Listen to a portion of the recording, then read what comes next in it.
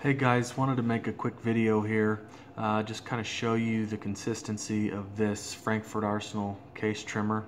When I was looking and trying to do research on the unit I wanted to buy, there were lots of videos on this particular unit, but nobody was trimming their brass and then measuring it after they trimmed it, and I wanted to know how consistent it was. So that's what we're going to do here. I have 5 pieces of brass. They're all the exact same. They're long. I believe they're all Lake City brass. So I'm going to stick them in there, trim them, we'll measure them, and we'll take a look at how consistent this trimmer really is.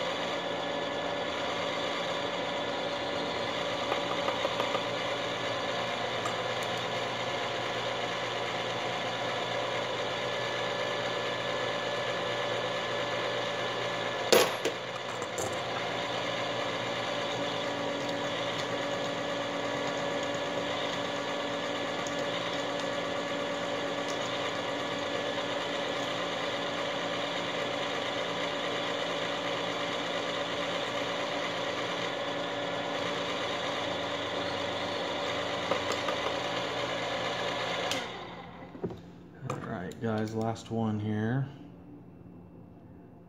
Get it set in there. 1.751. So we were pretty consistent on all of those brass. We did have one that I believe was 1.750, but for the most part, I've been pretty impressed with this unit. It's pretty darn consistent. The one thing that I did do is I replaced the cutter bit with the RCBS carbide bit because I think it's a little sharper, a little more consistent. The other problem I was having was that when I would cut, the bit was working itself loose, so I put a little bit of blue Loctite on there, and I haven't had any trouble since. I've been really happy with this unit. Hopefully this helps, guys. I think it's pretty consistent. It's definitely not trimming my brass unevenly like my RCBS Trim Pro 2 was. I returned that. I wasn't very happy with it.